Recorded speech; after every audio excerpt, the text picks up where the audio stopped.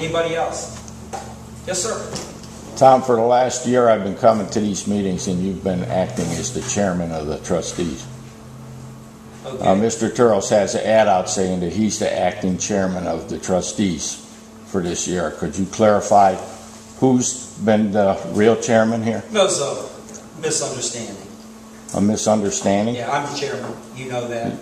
And so he'll print a retraction, or the paper will? I have no idea what the paper will do. They okay. made other mistakes. Anything else, sir? Anybody else?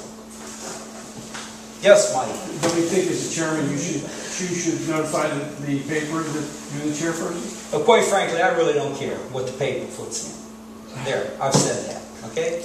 It's not an issue. It's not.